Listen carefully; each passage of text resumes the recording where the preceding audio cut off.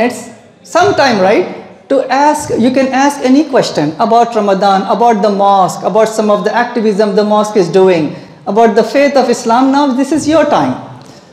And we have our young volunteers. You can raise your hand and they can bring the mic to you. There. This isn't a very substantive question, but I've been looking at the tiles back here. And I noticed one where the spelling in Arabic is different, but it says the same thing, and I've since lost it here. Wonderful, wonderful. I'm glad that you noticed this wonderful, backdrop over here.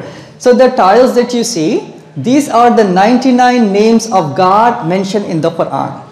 God has more than 99, by the way, but people, they take out 99 names, and that Arabic and then the English translation of the names. For example, it says over here that he is al-Baqi, he is the ever surviving, and he is the self-sufficient. We need to eat, we need to drink. God is independent, he is self-sufficient. He is the supreme partner, right? He is the very first and he is the very last. He is eternal. He is the most merciful, he is the most forgiving, he is the creator, he is the loving God. He wants to guide humanity, he is a guide. So these are some of the names, as you can see up there, which are inscribed in a nice calligraphy. Oh dear, I should have thought more before I took the mic. I'm taking it in right now. Oh, any other concept within Islam too, by the way? Yeah, go ahead. Okay. What you may have seen, or what sometimes the media covers, right? Anything that you want to. Just about Ramadan, how does worship practices, how do they differ during the month of Ramadan? Sure. So the question is, how is a typical day of a Muslim in Ramadan, perhaps? All right.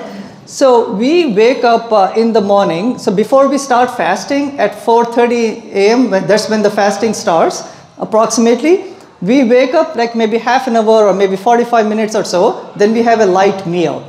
So just to make sure that we carry on ourselves, right? Because if we don't have that meal, it will be becoming more harder. Then we do the very first prayer of the day. The very first prayer of the day, which I was telling to our reporter up there, the very first prayer, so we pray 5 times a day, right? So the very first prayer is before sunrise. So we do that very first prayer, and then we do some recitation of the Quran.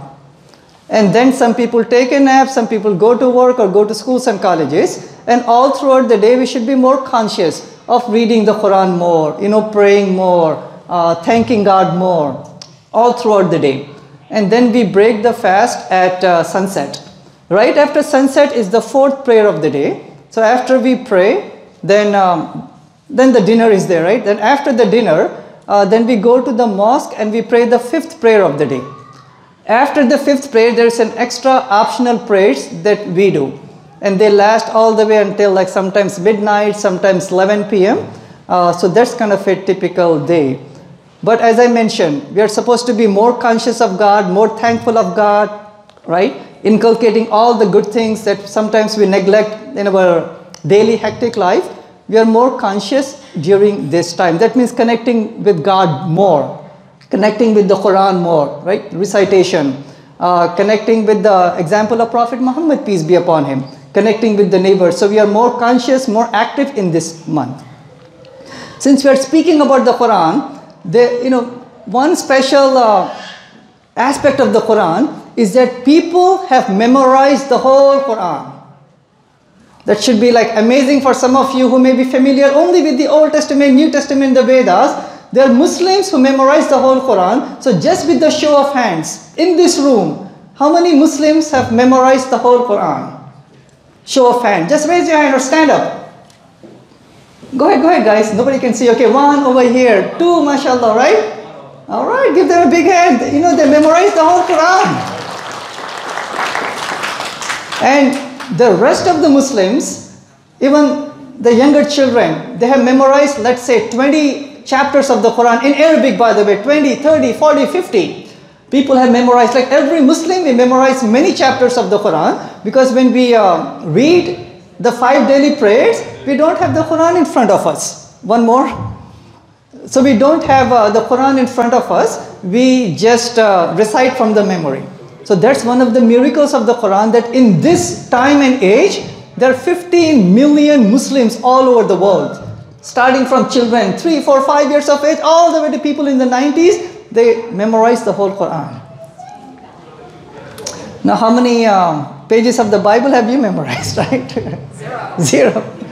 So that's one of the miracles, because Allah says in the Quran, chapter 15, verse number 9, that it is God who has sent down this message and He will protect it. And this is the way God is protecting it, because Quran is meant to be as a guidance, not just for Muslims, but all of humanity. And since all of you have a gift package, I would really encourage you to read it and get the message from it and the solutions from it. You can also see in the Quran the stories of the previous prophets, their message of oneness of God, their challenges, their miracles. So many of the items that you see in the Old New Testament, you can see in a profound way explained also in the Quran. Anything else, since you have the mic?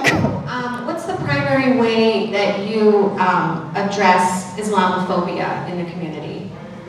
Sure, that's a really important question. If you also want to address it, you could. So the question is, how do we address Islamophobia, right? So Islamophobia, I would say, it's a symptom of lack of education. As I mentioned, when I was in India, I have American phobia, all right? I did, by the way. I used to watch all of this, Hollywood movies. And the only impression I had was, every American is like, Al Capone, all right? They have the guns and they shoot each other out. So I have American phobia when I was in India. But once I came here, met my neighbors, went to school, right? Interacted with the fellow Americans, my American phobia went away. So I would say the best way to address Islamophobia is the Muslims, we have to make an effort to have outreach programs like these. And yes, why not? Yes. Many more, right? Many more, by the way. And for our fellow Americans who are not from the Islamic faith, you have a right and you have a duty to learn about what Islam is, who Muslims are. Islam is the faith of 2 billion people. So it's important for you to know, why are these people believing in Islam? What is their background? What culture? What is their book? What practices? What rituals? So once we learn about each other, especially about Islam, because Islamophobia is there, you can see that Islam is not a threat to the society. Islam is in fact a blessing to the society. So I would say that both sides, we have to work on our education. Muslims to educate our fellow Americans by good actions and good words, right? And our fellow Americans, you also have to educate yourself and not take your Islam or about Muslims and the mosque only from the media, but interacting with the Muslims, asking the questions, coming to the mosque, asking from the Imam, and especially gatherings like these. So I would say education and God's guidance is the best way to eradicate not only Islamophobia, right, but anti-Semitism and any ism that is there that is diluting the society and making walls each other. Education and interacting would be the best way to eradicate Islamophobia. Yes. Yes. Some of the people might not know the word Allah. Oh, that's a really important. Some of you may not know the word Allah. So our guest over here, have you heard the word Allah before?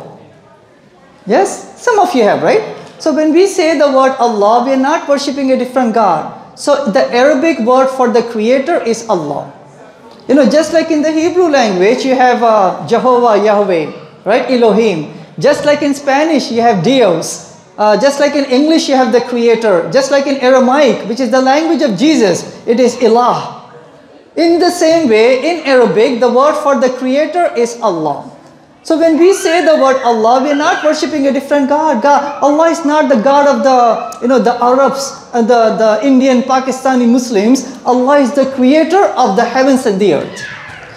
You'll be surprised to find out in the Arabic Bibles, right? Bible has also been translated into Arabic.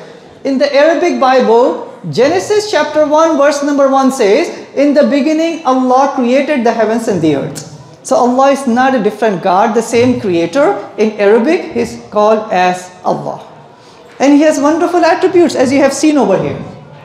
He has wonderful attributes. And one of the important concepts of God is that God does not have a father and God does not have children, sons and daughters and grandchildren, uncles and aunts. God is one, God is unique, and He is the creator of all the universe.